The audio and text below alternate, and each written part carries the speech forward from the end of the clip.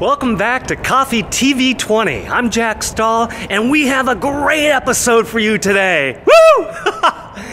You know how you love the Beverly Hillbillies along with Green Acres and Petticoat Junction, right?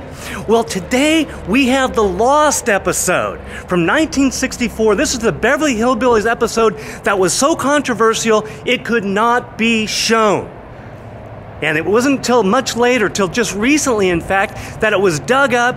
We put it by the censors, and they said, let's go. Let's do it. Let's put this thing on finally. Look, just sitting there. All these birds are, look, oh, there we go.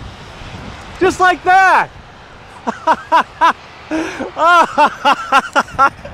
And some people say there are no miracles left. Look at this.